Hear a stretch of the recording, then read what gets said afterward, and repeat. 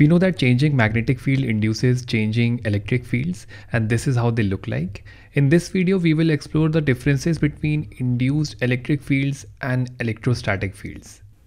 Alright, first of all, an induced electric field is an electric field at the end of the day. So by definition, F is equals to QE is valid even for this field, just like it is valid for an electrostatic field. It's just that if we have an electric field due to a static charge and if we have one by changing magnetic field, they look different, but they are still both electric fields. If we see an isolated charge, moving in an electric field, then if we just looked there, we can't really tell if it's moving because of an induced electric field or an electrostatic field. Okay, so one difference between them is that electrostatic fields, they start and stop on a charge. So if we have a positive charge and a negative charge, the electrostatic fields will look like this. There will be some more field lines, I've just not drawn them, but they always start from a positive charge and end on a negative charge. And if we draw uniform electrostatic field, we can say that it is implied that there must be a plane of charge over here. Now, an induced electric field, on the other hand, an induced electric field makes loops, just like magnetic fields. Geometrically, it's more like a magnetic field and it has no charge source like an electrostatic field. It can only be created by a changing magnetic field. Now let's think about the work done by both these fields. Let's start with electrostatic fields. So let's say we have a unit positive charge and we try and move this charge horizontally, and then we move it vertically and bring it to this point right over here.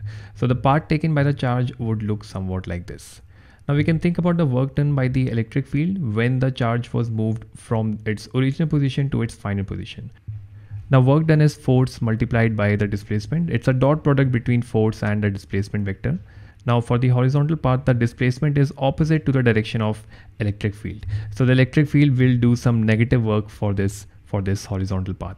So that would be minus, and because we are saying a unit charge, so we need not worry about Q over here, that would just be 1. So this will become electric field strength multiplied by the length of this path, and let's say that is L. Now there will be no work done in the vertical path because the angle between the displacement vector and the electric field will be 90 degrees, and because of the dot product there will be a cos theta part, there will be a cos theta component, and cos 90 will just be 0. So let's just write plus 0 over here. Now if we bring this charge back to its original position like this, the path taken would look like this, and there will be again some work done by the electric fields. The work done by the field when it was moving horizontally, that will be in this case plus EL, because now the electric field vector and the displacement is in the same direction, so it becomes plus E into L. And again in the vertical path there will be no work done by the fields because the angle between the displacement and the electric field is 90 degrees, so we will add a 0 over here. Now we can see that in a closed path, the work done by the electrostatic field comes out to be as 0. And it doesn't matter which path we take. We can take a very random path. We can move in this way right here and come to its final position. And then we can move this charge back to its original position, moving in a twisty and curly manner, and bring it to its initial or original position. Even in that case, the work done would be 0. And we can actually see that. Let's move this charge in a curved path and take it to B. So the path in this case would look like this. Now we can make the same path with small horizontal and vertical steps. So that way it could look somewhat like this. And now we can see that for each horizontal displacement, there will be some work done by the electric field and there will be no work done in the vertical displacement. And the sum of the work done for all the horizontal displacements will come out to be as minus EL. And we can do the same when we take the charge back to its original position at A.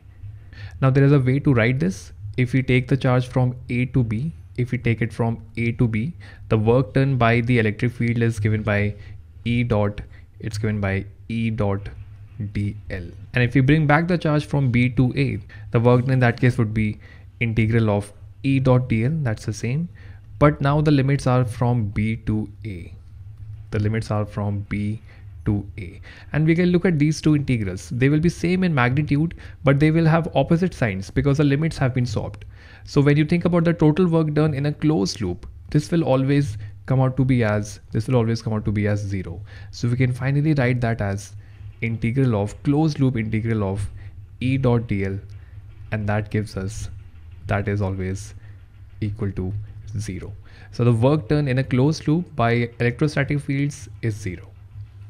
Now let's think about the work done by the induced electric field in a closed loop. So we have the same positive test charge and we move the charge around the loop once. So when we do that, there will be some work done on this charge by the electric field. And if there is a loop of induced electric field, the direction of the electric field is always tangent to the loop. So at all these points, you have electric fields as tangents to the loop. And when we are moving it in the same direction, you will have displacement vectors, which will also be tangents to the loop. So if you think about the work done in this case, it will always be positive at each and every instant. At this point, it's some positive, some more work is done, now some more work is done, now more and more until it comes back to its original point. And if you think about the work done for a closed loop, in this case, it is not really equal to 0. There's always some positive work done on the test charge. In fact, this is equal to EMF. Now we can try and think about the idea of potential for both of these fields.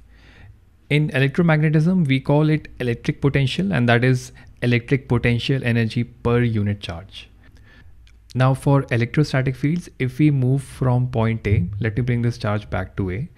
If we move from this point and let's say that the potential of this point is, let's say it is 10 joules per coulomb or 10 volts, which means 1 coulomb of charge will have a potential energy of 10 joules here. And if you move this to point B, then there is some work done by the electric field, and that is negative over here. So let's say that the work done is minus 5 joules. So that means the potential at point B will be 10 minus 5, it will be 5 joules per coulomb. And if you move it back to the original position, to its initial original position, then there will be some positive work done on the charge, which will be plus 5 joules, and that will bring the potential back to 10 joules per coulomb. So overall, there is no energy lost or gained. The mechanical energy, and that is just potential energy here, assuming that the charge moves extremely slowly so that the kinetic energy is almost 0, the mechanical energy is conserved. And that is why we call electrostatic field as conservative fields. But for induced electric fields, if we move the test charge once around the loop, there is some net work done on it. So if we start from a potential of, let's say, 10 joules per coulomb or 10 volts, and the electric field does a network of 5 joules around the loop, then when the charge comes back to this point, it will have a total potential energy of 15 joules. So that will make the total potential at this point to be as plus 5 joules per coulomb, and that is 15 joules per coulomb. And if we move the charge once again around the loop, then this potential will increase further. So the idea of potential for induced electric field is meaningless. One point cannot have more than one potential. We see that the mechanical energy in this case is not conserved. As the charge returned to its original point, it can have more or less energy that it left with. And that is what makes induced electric fields as non-conservative. It's just like how friction is non-conservative. Let's say if there is a block which is moving on a rough surface and it is moving to the right, with some velocity of, let's say, 3 meters per second. And when it moves, it presses against a spring and then comes back to its original position. Then when it comes back to its original position, it will have a speed which is less than 3 meters per second. That is because friction did some negative work and removed energy from the block. Some mechanical energy has been transformed into the thermal energy, and therefore even in this case, the mechanical energy is not conserved. Alright, now let's summarize the differences between induced electric fields and electrostatic fields. So electrostatic fields, they start and stop on a charge, whereas induced electric fields, they make loops just like magnetic fields. The work done by an electrostatic field in a closed loop comes out to be as 0. If we move a positive test charge from point A to point B, there will be some negative work done on the charge by the electric field. And if the charge is moved back to A, equal amount of positive work is done on it. So the net work done in a closed loop comes out to be 0. Whereas for induced electric fields, if a positive test charge leaves point A and goes around the loop, all the while some positive work will be done on it, considering if electric field and displacement are in the same direction. Now when the charge comes back to its initial position at A, there is some net work done on it, which is not equal to 0. In fact, this is equal to the EMF. If there would have been a coil kept in a region of changing magnetic field, then some EMF would have been induced in it, and closed loop integral of E dot dl is equal to that. Now, because the work done in a closed loop by electrostatic fields is zero, we can talk about the idea of potential. Potential is potential energy per unit charge. So if some negative work is done on the positive test charge when it moves from point A to point B, that means its potential energy has decreased. Some energy is removed from it. So now the unit test charge has a different potential energy at point B, which means the potential at point B will be different. And if the unit positive test charge is moved back to A, some positive work is done on it. So potential energy has been given to it, which will bring back the potential energy of the charge to its initial value. So in a closed loop, there is no energy lost or gained. We assume that the kinetic energy of the charge is zero throughout because the charge was moving extremely slowly. So total mechanical energy at a point is just its potential energy.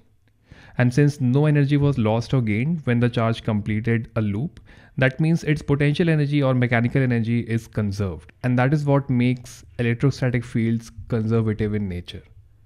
On the other hand, if a unit positive test charge left point A here and moved around the loop, there is some net positive work done on it, which means some potential energy is given to it. So now when the charge comes back to its original position, it has more potential energy that it left with, which means the potential of this point should now be more. If the charge completed one more loop, the potential should increase more, which can't happen. So the idea of potential is meaningless. It is meaningless for induced electric fields. There is no well-defined potential. And since the potential energy increased when it went around the loop once, mechanical energy is not conserved, which is what makes induced electric fields non-conservative in nature.